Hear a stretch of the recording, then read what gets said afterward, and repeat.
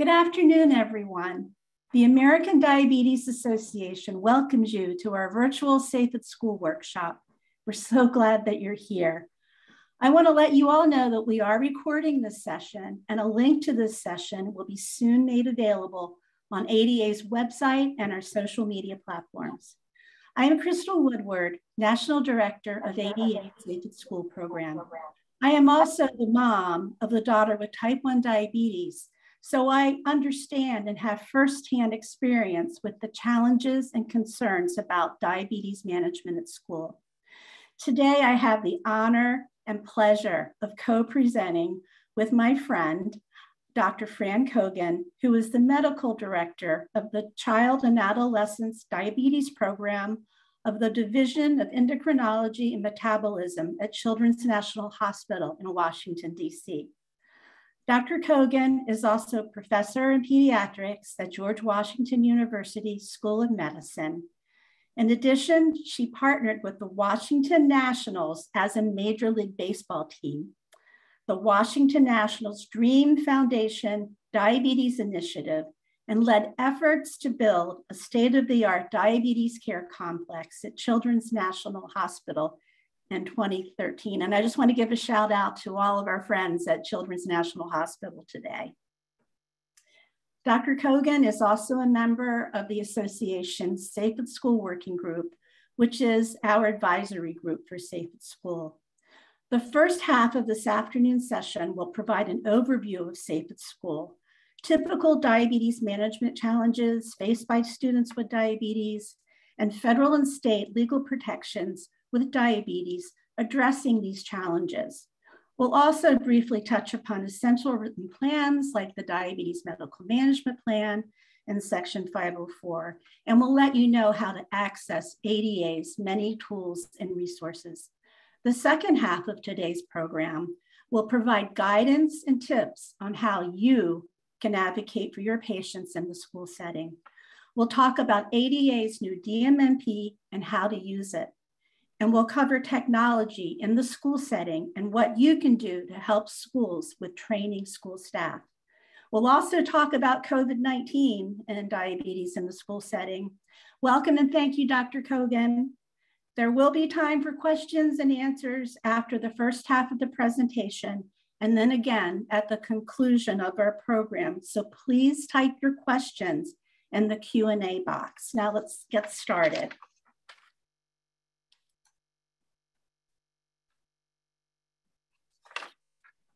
Today's program will cover a Safe at School overview, legal protections for children with diabetes, written plans. I'll talk about recent Safe at School successes and what we're working on now, the role of the diabetes provider as advocate, current technologies, treatment therapies at school, and training of school personnel. And then we'll talk about the many resources ADA has available on its website.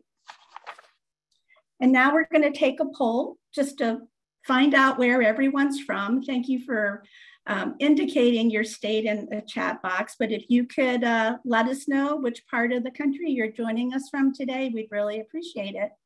Just give this a couple more seconds. Wow, we've got a variety.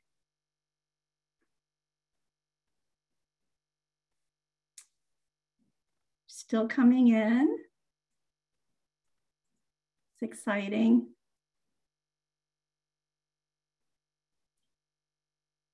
Okay, so it looks like right now, most of the folks are from the Midwest, followed by the Northeast, and then the Southeast, Southwest, and Northwest, so welcome.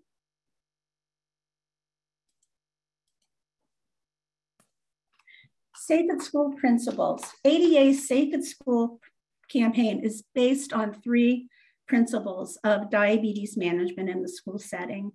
First, all school staff members need to have basic knowledge of diabetes and know who to contact for help. And this means the specials teachers, the food service folks, even the janitors, anyone who interfaces with that student with diabetes needs to have some basic knowledge. The school nurse is the primary provider of diabetes care. but other school personnel should be trained to perform diabetes care tasks when the school nurse is not present. So we know that even the full-time school nurse can't be in all places at all times. So there should be a small group of other school staff who have been trained to meet the students' diabetes needs. Students should be permitted to provide self-care whenever they are at school or school-related events. And of course, this applies to students who have the skill level and the maturity level to do so. These principles are endorsed by these organizations. These are organizations that agree with us on those three principles and who have been very supportive of Safe at School. So what are some of the goals? Schools adhering to Safe at School principles are best positioned to achieve these goals and to ensure the safety of your patients while they are at school. As healthcare providers, you know it's important for your patients to have their diabetes management needs met, to keep them safe and healthy in the classroom, and at all school-sponsored events and activities, including field trips, varsity sports, after-school chess club. So here are 3 goals for school diabetes care while at school. Schools must provide a medically safe environment for students with diabetes, and this means there must be trained personnel who can respond to diabetes emergencies and provide routine care, such as insulin administration. Students with diabetes must have the same access to educational opportunities and related activities as their peers. So for example, a student with diabetes cannot be told they can't go on a field trip because mom or dad can't come along to take care of their diabetes. It's up to the school to provide a school nurse or other trained staff to accompany students on field trips. Schools must work with the parent and guardian and the student to support transition to independence, because we know that eventually these children will need to be independent in their diabetes management. What does discrimination look like at school? There is discrimination in the school setting. That's what our legal advocacy division that falls under our advocacy division, we work hard to fight discrimination. And Safe at School fights discrimination in the school setting. So it's when parents are required to come to school to give insulin or provide other diabetes care. Schools that don't have a school nurse or they don't have trained school staff members to provide care when a school nurse can't be there. It's when students are told they can't go on field trips unless a parent comes along. Another example is when student athletes aren't able to safely participate in school sports or other after-school activities because schools refuse to provide trained coaches or other staff. Students who are denied smartphone access to manage diabetes. And also another example is students who are denied the opportunity to take an exam at an alternate time if they are hypoglycemic or hyperglycemic. These are all examples of discrimination, and maybe you've heard some of this from your patients. I feel like I'm skipping a slide here. Here we go. Have no fear. There are federal and state laws that provide protections for students with diabetes. The key word to keep in mind here when it comes to these federal laws is disability. Diabetes is a disability because it is a physical impairment that substantially limits a major life activity. I know that's a mouthful, but it's a physical impairment that substantially limits a major life activity. And in particular, with diabetes, that major life activity is endocrine function. So there are 3 federal laws, basic laws: the Americans with Disabilities Act, Section 504 of the Rehabilitation Act of 1973, and the Individuals with Disabilities in Education Act. In addition to federal laws, there are state laws, regulations, and guidelines. So these laws do work to help level the playing field for the student with diabetes and ensure a safe and fair environment for your patients. So here's just a brief overview of federal legal protections for students with diabetes. I urge you to go to ADA's website at diabetes.org/fed-laws to learn more about these laws. But these are federal laws that provide protections to your patients. The first is Section 504. Public and private schools receiving federal funds have legal obligations to provide services, i.e. diabetes care, under 504. And talking about that definition of disability, diabetes substantially limits a number of major life activities, including walking, talking, eating, endocrine function, and that major life activity need not be learning in order for a student to be eligible for services under 504.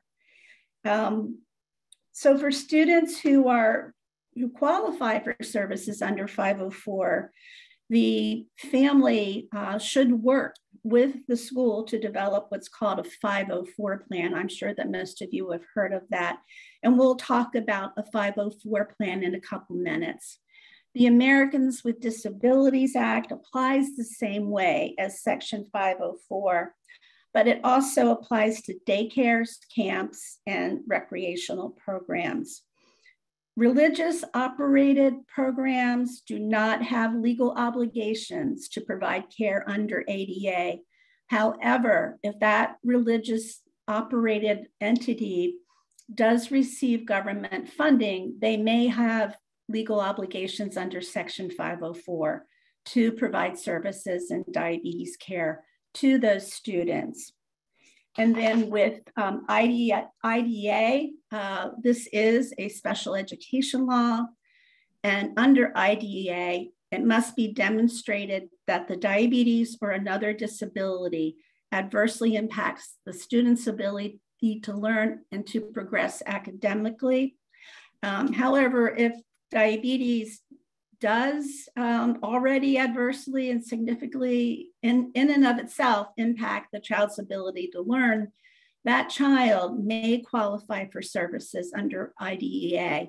And then rather than creating a 504 plan, that student would have what's called an individualized education program, or IEP.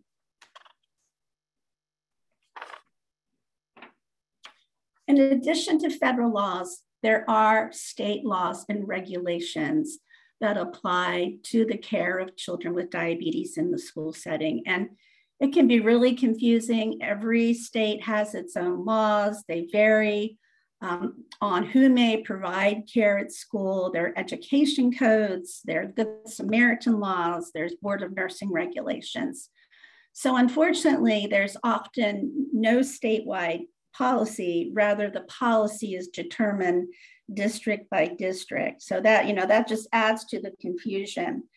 Some states have developed school diabetes management guidelines, and you could check out the association's website at diabetes.org/fed-laws to see if your state has any kind of guideline document that it's put together based on both federal and the laws in your state. Many states have these, but just know that regardless of state law, the requirements of federal law must always be met. And what this means is if your patient attends school in a state where only a school nurse is allowed to provide diabetes care, then the school nurse must be available at all times, not just for a few hours during the day. Must be available to take care of kids on field trips and at extracurricular activities. So it's important to know what your state law says and if it allows the school nurse to delegate or if it allows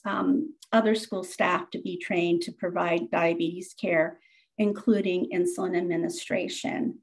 So some states have passed specific school diabetes care laws or changed relevant Board of Nursing regulations to enable trained school staff members to provide care to your patients. And again, you can learn more about the state's laws by going to diabetes.org /fed laws. Lots of good information there. So, we've been in this global pandemic for 2 years, and it really has, I don't need to tell you, it's really thrown a monkey wrench into everything, including attending school, I should say, especially attending school. But what you need to know is that students with diabetes have legal rights that did not go away during the global pandemic. Students still work with the school to put together 504 plans with all the accommodations in the 504 plans. The diabetes medical management plan or physician's orders were still needed. There were just a lot of adjustments that were made, but the legal rights of the student did not go away. Again, the students still needed an IEP or 504, other written accommodations plan, whether they were doing in-person, virtual, or hybrid. And I know now most of the kids are back to the brick and mortar buildings, which is really good. Students with diabetes, even during a global pandemic, cannot be excluded from school-sponsored activities because of their diabetes. Individual assessment to determine what goes into that 504 plan is still required. And we're always reminding families and the schools that we need to remain open-minded and reasonable to adapt to the changes and the precautionary measures required when we're working under COVID-19.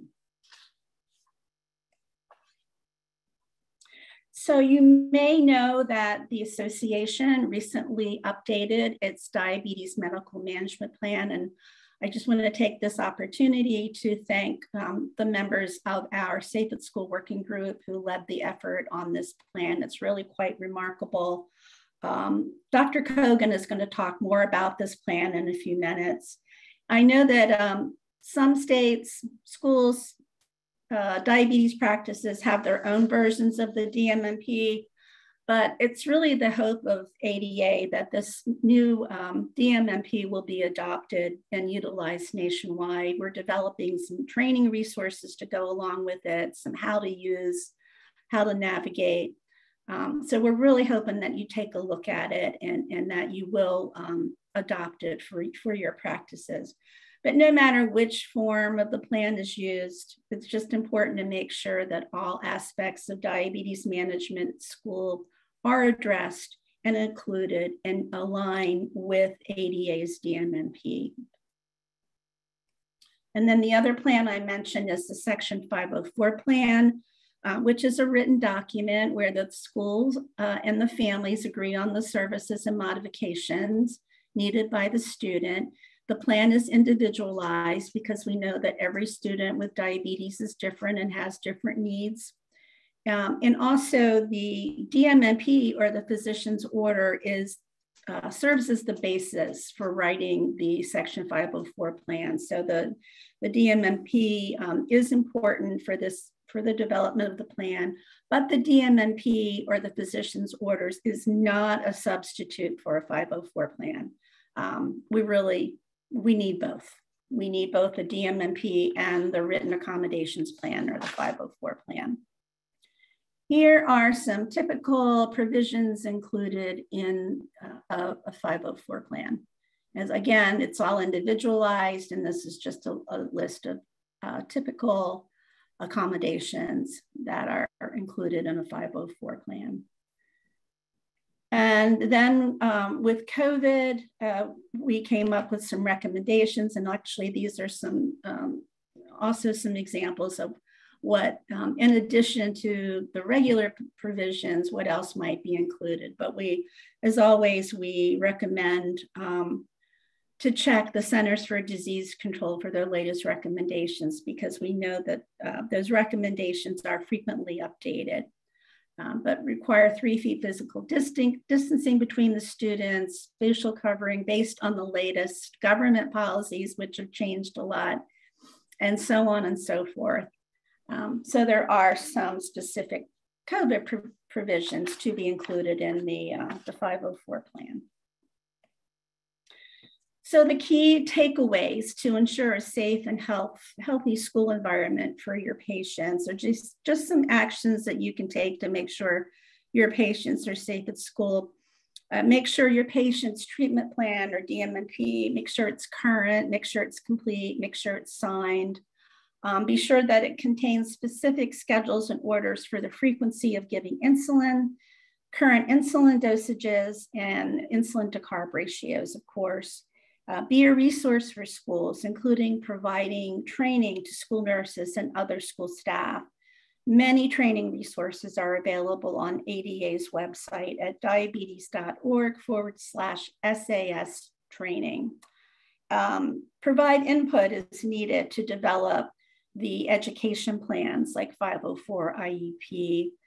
Provide a prompt response to schools' inquiries about your patient. We know that you're all busy, but I know, we also know how important it is to answer the questions that come to you from the school nurse.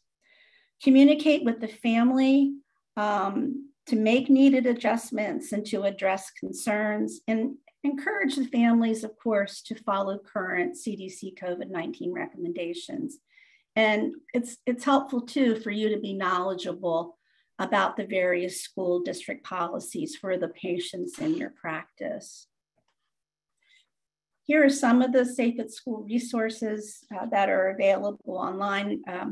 It's not pictured here, but we do have our school training modules, which we are in the process of updating, and that's a resource that consists of a number of PowerPoint training modules that a school nurse or diabetes educator can use to train lay school personnel. So be on the lookout for that being updated. So just concluding my part of the presentation, just wanted to make you aware of some recent Safe at School successes and what we're working on now. You may have heard in our litigation against New York City public schools, the court recently issued an order on the association's motion for summary judgment requiring New York City public schools to train its bus drivers in glucagon, and also to establish a pool of school nurses to accompany students with diabetes on field trips. So just stay tuned for that one. There are some more developments that will come from that soon.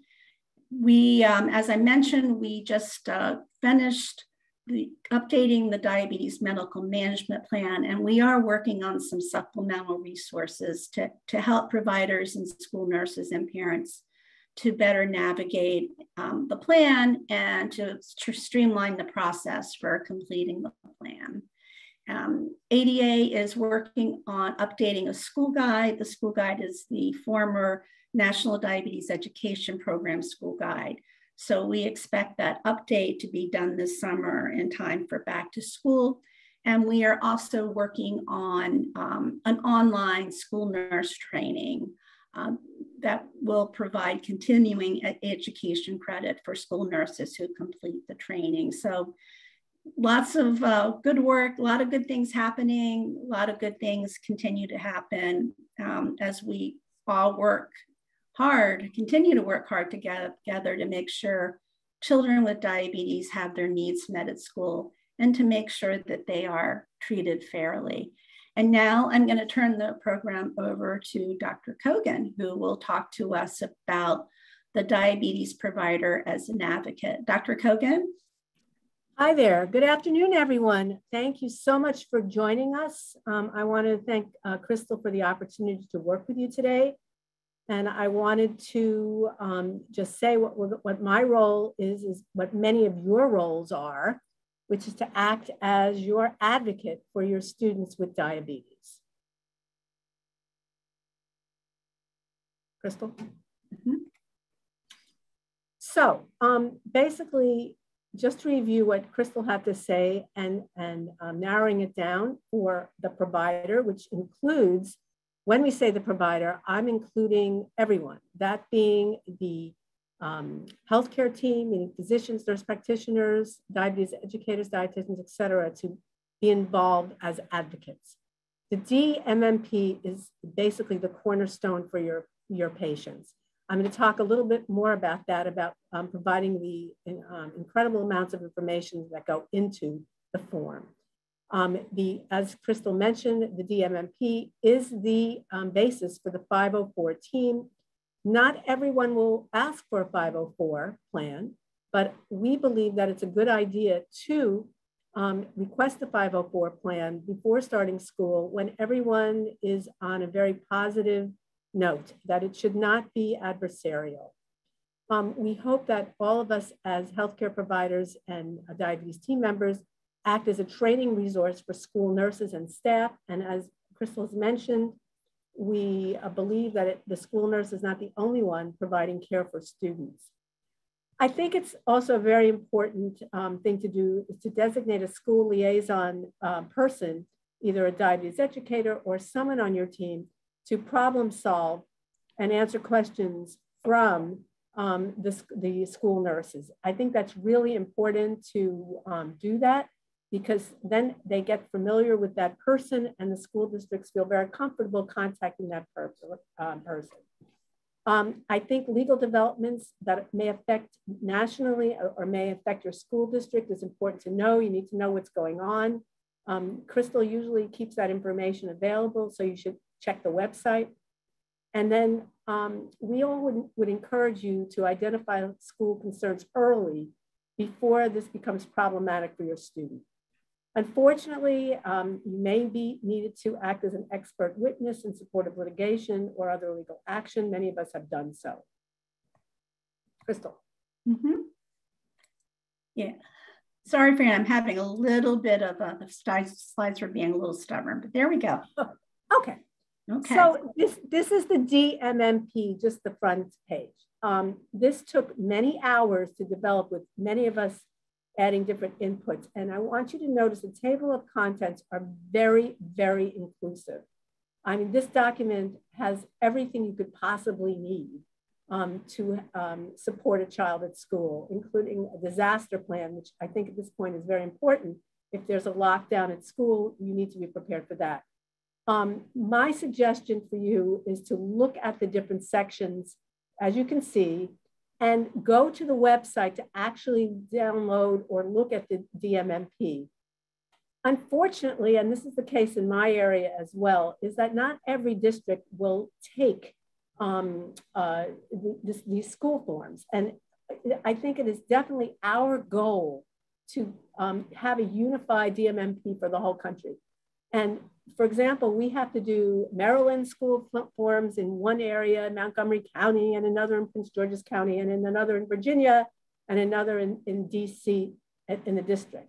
So what I'm saying is get to know the school forms that you have to, or the DME plans that you have to fill out in your district.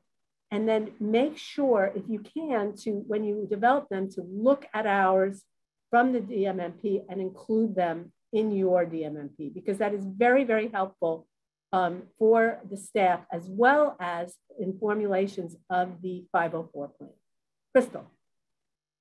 Okay, so what are our latest updates in the DMMP? We really made an effort to have content that covers the full spectrum of diabetes therapies and approaches.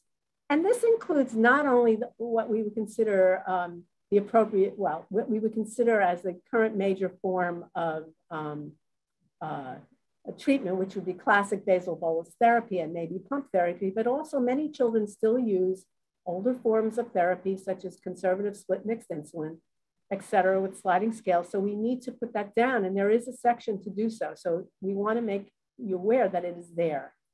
And we also have been very detailed around using our newer diabetes technology, including CGMs, insulin pumps, certainly the hybrid insulin pumps as well. We all have that in there, and it's very important that you go look at that to make sure that you have that information available. Again, emphasizing for it to be basis of 504 plans. Also, we wanted to have more precise use of carbohydrates in treating hypoglycemia when these students use diabetes technologies, as one size does not fit all. We asked that there be more comprehensive information for the parent guardian section to make sure that we have a way to contact parents as well as the child's email and phone number as well. The all-day dosing information definitely must be available for overnight field trips, and especially with disasters emergency care. We have a whole section on that. And then we condensed a one-pager for medication section. If you need any more information, please go to the website. Everything is all there, including the DMMP and a sample 504 plan. Crystal. Okay, so as I've mentioned several times, and I keep mentioning it because it's really, really important, the comprehensive filling out of the DMMP is the basis for a 504 plan or an IEP. And it has to be signed by the diabetes provider, either an NP or a MD. And so that way you can also put down the needs that we met, including field trips and school-sponsored activities. Or PA, forgive me, Emily, you're absolutely right. Anybody that has the ability to sign is perfectly included. So forgive me for leaving out PA. Okay, so the medical management provisions include emergency contact information. This is so important because we have to be able to get to a parent and get them involved.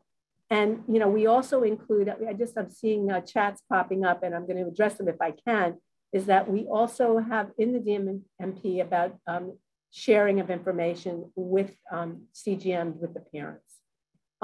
Basically, we want to be able to include provider allowing parents to adjust insulin doses. We have many patients that, as I just mentioned, are sharing CGMs. We want parental involvement. We want them to understand the arrows in glucose monitoring and CGM, but I'm also going to talk about what is appropriate and what isn't appropriate in schools. We want to talk about glucagon administration, whether they're using glucagon IM or Baqsimi or Gvoke or any nasal type of glucagon administration. There's a section in the DMMP about sports and adjustments, how to recognize highs and lows, how to do insulin administration, meal and snack schedules. And then Crystal, unfortunately, I can't see the last bullet point. Is there a way to show that? Level of self-care. Okay, because sometimes the slide, you know, is not totally aligned. Yes, so we have a section on levels of self-care, which can change throughout the school year. So that needs to be updated with the school nurse. If you find that a child has been totally reliant on nursing, helping with pens or pumps, and if they become independent, we really need to actually update that. Okay, so tips for completing DMMP. I have to say there have been times that if I'm rushing through it, it's not a good idea. You really need to go through all the section and be clear so that there's not any confusion for the school nursing or staff. We need to include specificity of timing, you know, before, after. Some families want you to indicate afterwards if their child are picky eaters and they're not sure of the carbohydrates they're eating. So make sure you be careful of that. And again, I want to reinforce about the level of independence. So if the child is able to do their own dosing, we want to make sure that the nurse doesn't get upset that they haven't appeared at the nurse's office. And then for CGM using patients, we need to be clear on alarm settings and when to respond. And again, this will be in the DMMP. Then lastly, as I mentioned, a liaison is really a good idea to be available for questions and troubleshooting. Okay, I'm going to bring this up as a provider because I think this is incredibly important. As you all know, we work with families and everyone is very different in terms of the following. Psychosocial and behavioral challenges accompany us with every single child. In terms of the parent or guardian, emotional intelligence plays a huge role in how they're going to interact with the school personnel. Sometimes there's too much or too little supervision. Parents can be very demanding, as you all know. And we need to set some limits. There's different parenting styles, and there's also the lack of cooperation between parent and guardians. We have patients that may live in two different households, and then there's just trying to get them to cooperate in terms of the management of their child's diabetes. The key, as everyone knows, is communication with the child healthcare team and school personnel. And it's very important to include the child, especially if they're independent, as part of this team. Now, the other thing I think is important to understand is the child and adolescent adherence in terms of insulin regimen. Different children do different regimens. As everyone knows, the more complex an insulin regimen, the more difficult it can be. So we need to understand that some kids just do not feel comfortable with an insulin pump or don't want the device on them, and that they may be on a different kind of insulin regimen. I've had some schools say they want everyone on a pump because it's easier for them. This is not about what's easier for them, it's about what's best for the student. Keep in mind that developmental stages play a huge role. An 8-year-old is very different than a 16-year-old. An 8-year-old is great. They want to please you and they want to do everything right to please the authorities. On the other hand, a teenager may be a little bit different, as you all know. The other thing is we have so many patients with other comorbid conditions, such as anxiety. We have kids with psychiatric illnesses and a lot of kids with anxiety and depression. We need to be aware of kids who are on the autistic spectrum because there may be different needs that these children share. Okay, so again, as a provider, I want to discuss considering appropriate insulin regimens and nursing implications. Again, we feel that one size does not fit all. And family stability and dynamics play a huge role in what the insulin regimen and cooperation with school personnel. You have to remember that daycare may play a role in this and different things may go on in a school setting than would be at home. And the other thing is you have to discuss when you're doing the DMMP, whether the child or adolescent can problem solve and how independent they are. And then the ability of the caregiver. We don't want people to do things that they're uncomfortable. So the RN or trained personnel to give injections or use the insulin pump should be trained by someone hopefully in your facility or at least someone in the area that is professionally trained to teach how to use a pump or CGS. I also would advise, look how adherent the child is to the regimen. We know kids fail to come to the nurse to get injections or doses. I think it's important for the staff to keep track of that.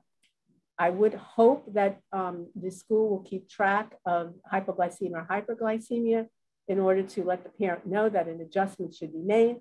The school should not be making adjustments to the DMMP without contacting the parent and the provider.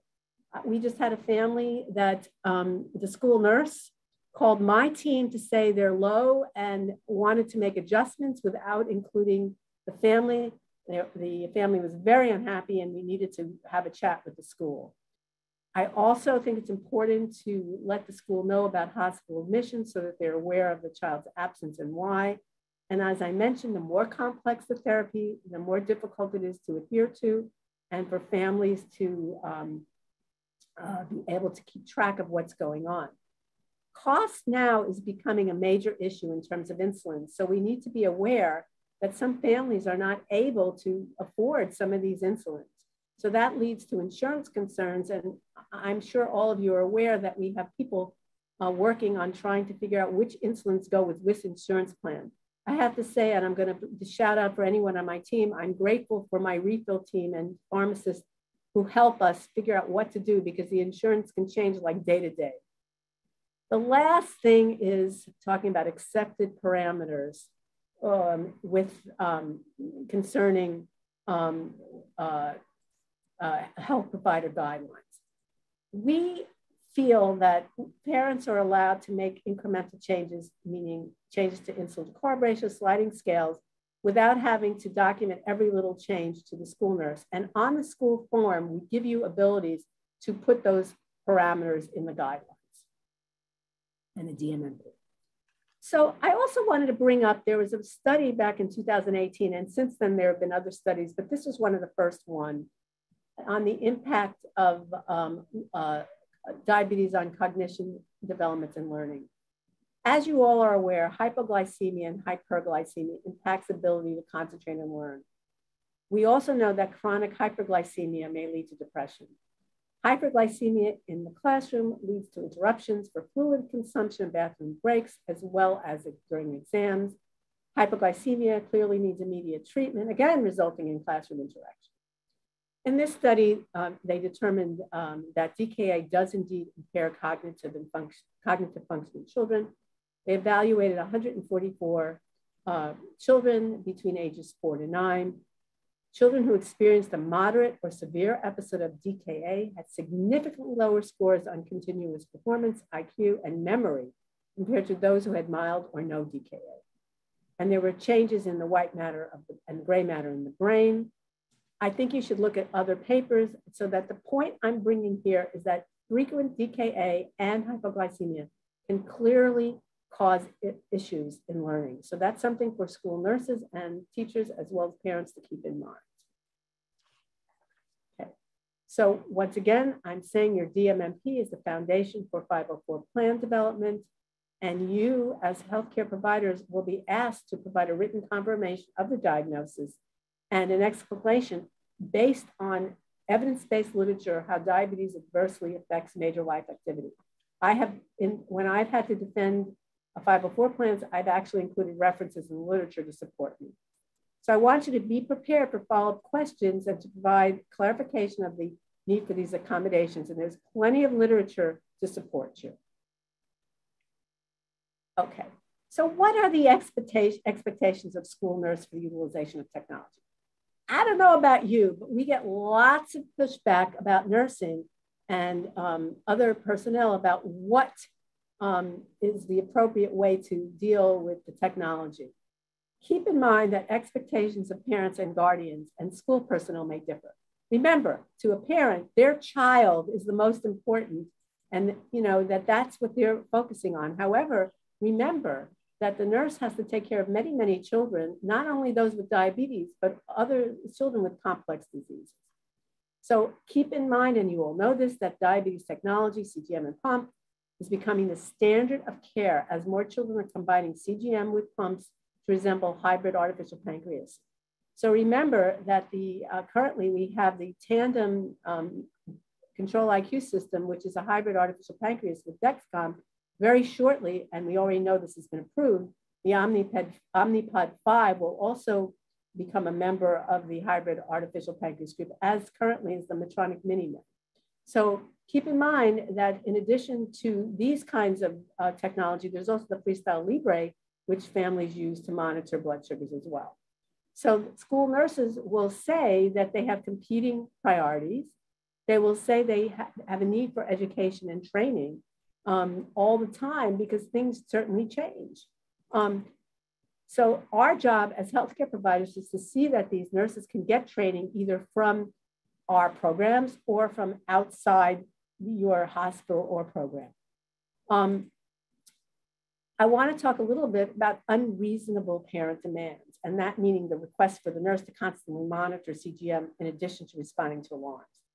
We have to gently work between the families and the healthcare staff in school to come up with a negotiation, because it's not, a school nurse cannot take the role of the parent in every different way. They must respond to safety alarms, but you can't expect them to be constantly looking to share with you every moment of the day.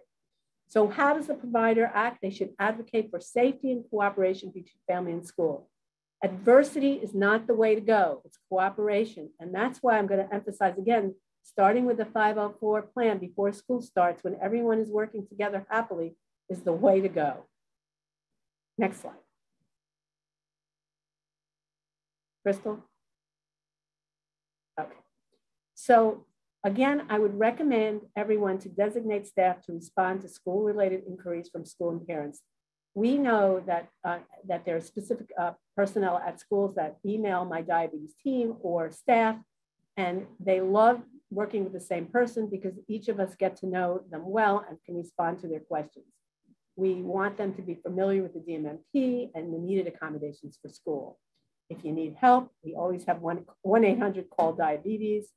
And then the other thing is, which Crystal alluded to, if you keep finding and identifying recurring problems, we may need to work with legal to work and change of a school policy and make it change in the state law, which has happened.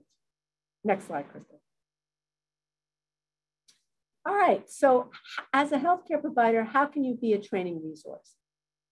Our hospital has worked with training of school staff, the school staff and nurses, and I'll get to that in a moment. We also have had conferences where we provided updates to school nurses on new technologies. We have given them resources to support training of school nurses and personnel. We have actually been Children's has also done in-person training for our local school district. And I mentioned to be responsive to follow-up questions and work with general training and diabetes tasks. Key is to work with provider liaisons and school nurse to identify needing areas that require more training. Okay, once again, the goal is to get a safe, practical solution. We also have to look at scope of practice, right? So school nurses and non-medical personnel must be trained to provide diabetes care in schools with the absence of school nurse. I am aware that some of the non-medical personnel need to be supervised by a school nurse. So we're highly recommending to train 2 or 3 staff members in addition to a school nurse. It could be the secretary in the nurse's office. It could be the secretary to the principal. It could be one of the dietitians or school cafeteria people. And I want to just once again remind everyone that our parents are not healthcare personnel. We train them and they do a darn good job. So when there's nursing personnel in school or administration saying we can't do that, I remind them that we train our parents and they do very well. Next slide. So remember, this is a 24/7 diabetes management is necessary for all people with diabetes, whether they're home and school, and that children need to have good care to thrive academically. And lastly, in that area, when they're doing activities outside of the school, they by law are required to have someone who knows what they're doing, whether it be a school nurse or someone who's been adequately trained. Okay, so Crystal's listed for you. These are really excellent training resources, a school guide, which all of this is online, as by the way, this discussion and visit with us is also online, so you shouldn't worry about taking notes if you miss something. And then we also have 1-800, and then we also have state guidelines. Next slide. I wanted to briefly mention that, give you a practical example of what happened to Children's National Hospital in 2013. One of the patients that actually was not followed at Children's Hospital was required to go to school to care for a child with type 1 diabetes. And so she had to leave work, threatening her job to go give shots. The parent wisely notified ADA legal department. As a result, through litigation, our Children's National Diabetes team conducted 2 full seminars to train DC non-healthcare providers principle of diabetes management. We set up in, I don't even know where it was downtown in a huge office building.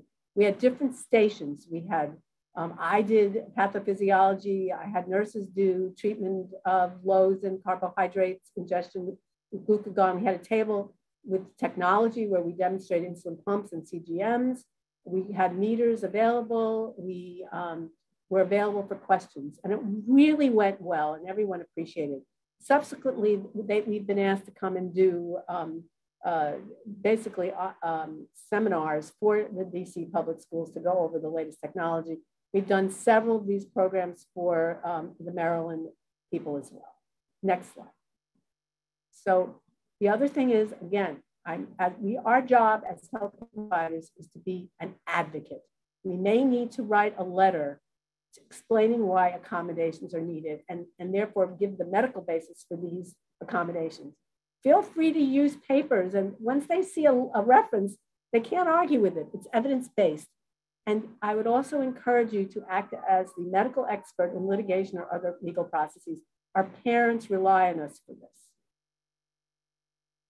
Okay, I thought I would take a few moments to talk about COVID and type 1. This has been a total nightmare for all of us in explaining how this affects our patients with diabetes, because in the very beginning, there was very little literature to support what to do. So here are the facts.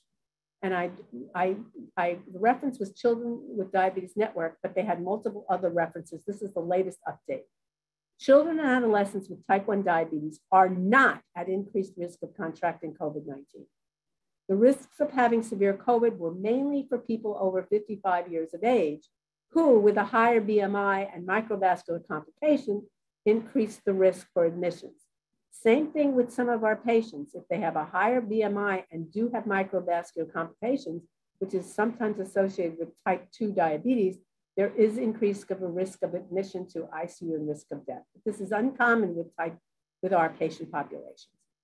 I want to support the fact that vaccines do reduce the risk of severe outcomes from COVID-19. Unfortunately, sadly, at this time, vaccines are only available for over 5 years of age, 5 and over. I want to also say that unfortunately, they're finding that immunity wanes for the younger age group, which they gave vaccinations for, and you've read that, I'm sure, on your emails, et cetera, but it still keeps them out of the hospital. There's just more increased risk of getting a mild case of COVID. We found that newly diagnosed people with type 1 have been in DKA greater than before the pandemic. We don't know if this is because of having COVID. We've also seen a dramatic increase of 182% of new onset type 2 compared to years prior, especially in non-Hispanic youth. And I'm wondering, is this related to the fact that they've been home at, doing more videos, doing virtual school, access to more snacks and that sort of thing. Next slide. Now, another thing that is not helpful, CDC guidelines have not been consistent. There has been, I'm noticing a chat, I want to clarify, there has been an increase of new diagnosis with type 2 diabetes with COVID. I should also mention they are very, very sick. The ones that have come in with COVID and type 2 diabetes have often been admitted to the ICU with both HHS and DKA, and that's been really scary. So thank you for that comment. Another thing I want to point out is children with type 1 diabetes are not immunocompromised. Many of my patients have said, well, this is the excuse to get a vaccine. I said, I want you to get a vaccine anyway, but they are not immunocompromised. And I think that's very important to point out to our families. Confusing mask mandates, which vary between school districts and states. So I, along with Crystal and our other colleagues, have the following suggestions. Get vaccinated if you're 5 or older. Make decisions after review of evidence-based data. I would like to strongly recommend reviewing COVID incidents in your area because the CDC recommendations have now changed based on how much the COVID is in your community. Masks, let's face it, masks do decrease the risk of exposure. I would say use an N95 or KN95 if there is significant risk in your community. If the risk is decreasing, your community may allow cloth masks. I know in Montgomery County, which is where many of the kids go, in DCC, they're talking about taking masks off outside. Soon they may be taking masks off completely. I will also say if someone wants to use a mask, no one is going to object to that. Next slide, please. So nearing closing, I just want to say these are very important action steps to secure care and avoid discrimination. Prescribing school diabetes care regimen must be specific. You need to be very clear about medication schedules and dosages because nurses get very confused. That's why, we all would because things change all the time. That's why it's important to document carefully on the DMMP exactly what you mean so that there's less confusion. I also strongly recommend to try to authorize diabetes care by as many non-nurse school staff as possible. Have the school nurse delegate. Many of the school nurses are not at schools. So if you can teach some non-school nurse basic stuff, that's fine. And if they run into a problem, they can call or text the school nurse for help. We need to protect patient privacy by keeping only as needed information to the appropriate staff. Very important to determine the degree of self-care allowed based on students' knowledge, developmentals, and abilities. That's going to change constantly. We need to be aware of scope of practice. Some people are unable to, based on state laws or their community, to be allowed to do things. We want that to change so that everyone can be available to do self-care skills. Remember, for the children, remember, parents are not healthcare providers, and their scope of practice is to take care of their children. We want to be a problem-solving resource to help meet student needs at schools. We are the patient's advocate. And then, of course, we want to be the ones to be able to train them to keep up to date on treatment trends so they don't just get information that is not reliable. Next slide, Crystal. So I'm going to just recap and finalize. We need to support school personnel. That is our job as advocates. Keep in mind, school nurses are the key coordinators and facilitators of care. The reality is, as I mentioned before, is that most schools do not have a full-time school nurse. So we must be able to delegate certain skills. We know unlicensed personnel may be trained to safely provide routine and emergency care. There is literature to support this. If you need it, we have those papers. Federal and state laws provide protections to students with disabilities. I want to remind you that the Disabilities Act applies to people that get federal funding. That means if a religious school gets federal funding, it applies to the Americans with Disability Act.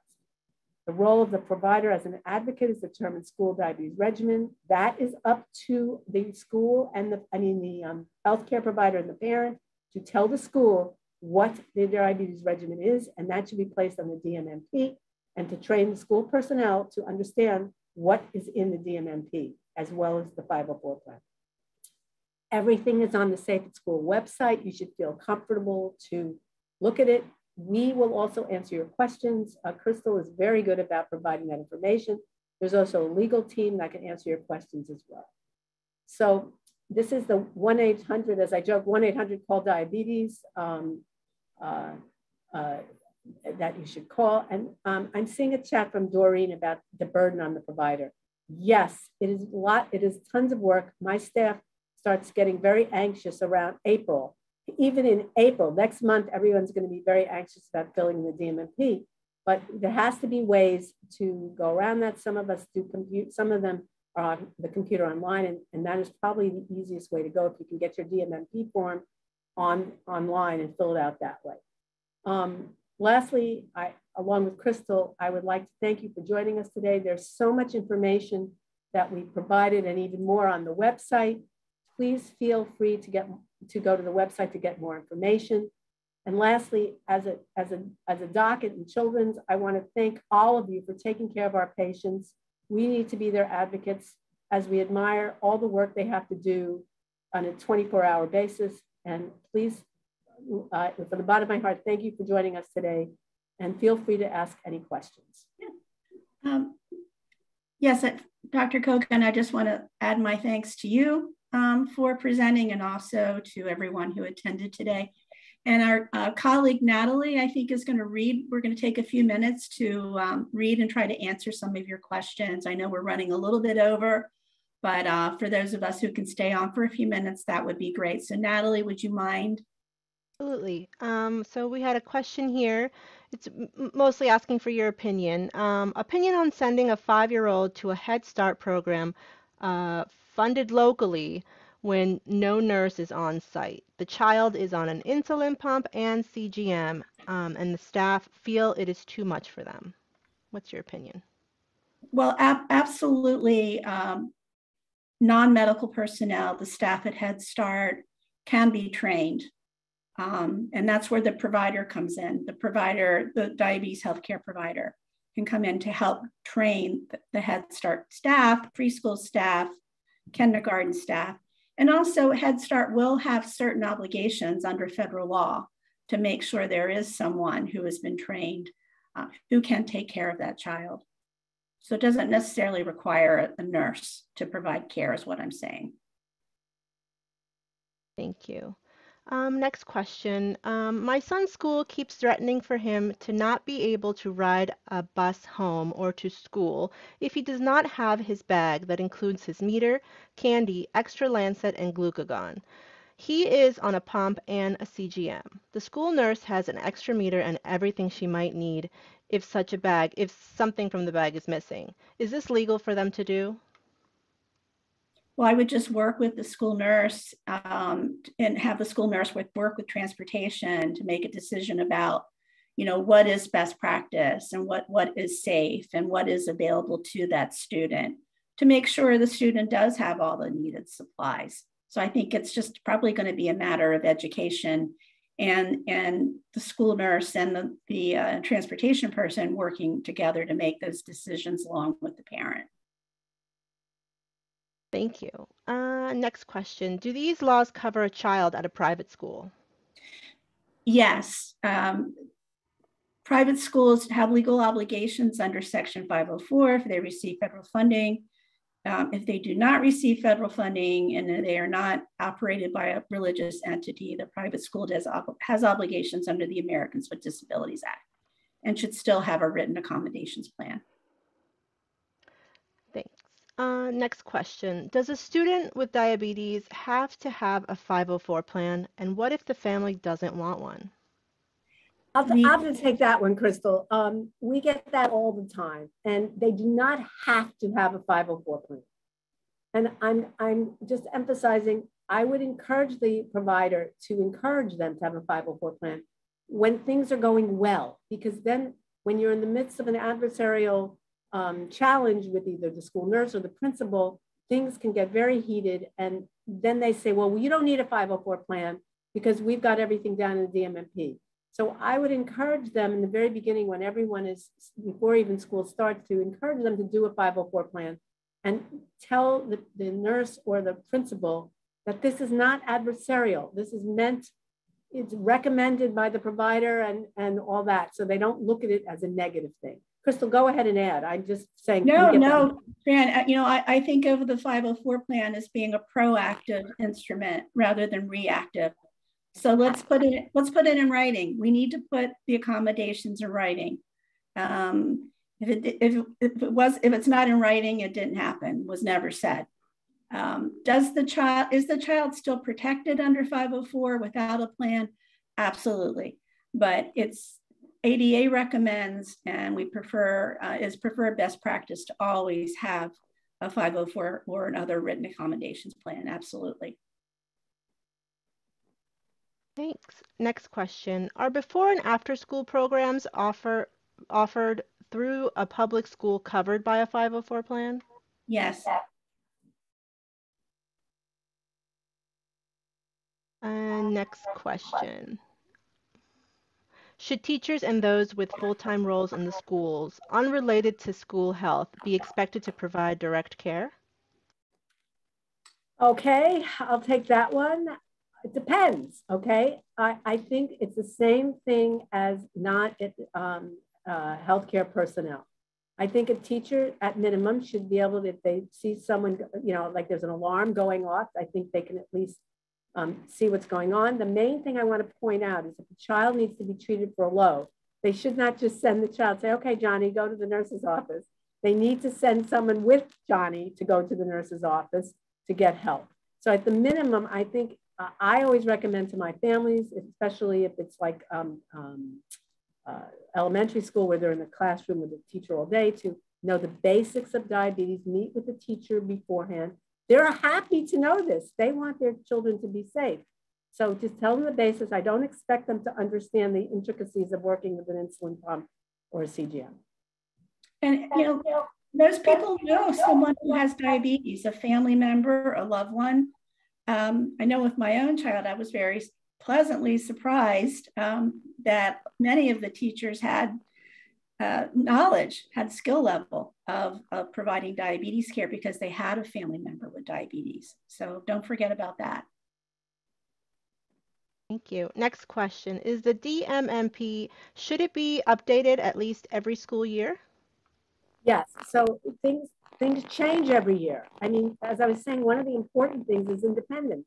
You may have had a fifth grade kid in fifth grade that relied moderately on nursing to give them injections, and then the next year they're totally independent. So we do an individual healthcare plan, should do every single year, and which include any changes because their insulin regimen may have been changed. Someone may have gone from classic basal bolus therapy to an insulin pump. Some schools just want to do a health plan instead of a 504. Is that okay? You need both. Student needs both.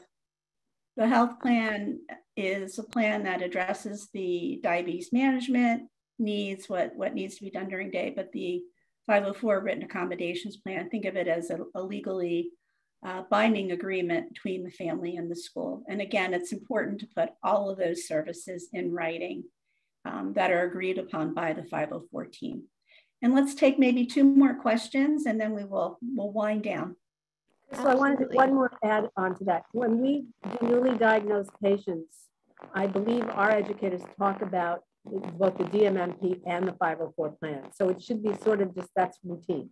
I think that should be like anybody who's diagnosed with diabetes and going to school should think of them as a together plan. I have a first grader with type 1 diabetes, and it was recommended by his doctor that he have a 1-to-1 aid as he doesn't feel good when his glucose is dropping. This was refused by administration. Is this legal? I don't think it's a good idea, but I don't know if it's legal, Crystal. No, I'm only aware of one school district in the country that provides 1-to-1 para. The best practice is to train a small number of school staff who are responsible for the child. Maybe it's the homeroom teacher, or maybe it's a specialist teacher, but to train a small group of school staff who can provide care to that child in the absence of a nurse. And final question, is this presentation going to be available online? Yes. Yes, it will be available on our website, and you'll see that we'll soon be promoting it through ADA's social media channels. So be on the lookout for that, and please feel free to share. Wonderful. We do have more questions coming in, but I believe that's the time. Okay. Well, thank you, everyone, for attending. And be sure to check out the resources online at diabetes.org/safe@school. Thanks so much and have a great weekend. And thanks for all that you do. Yes, thank you.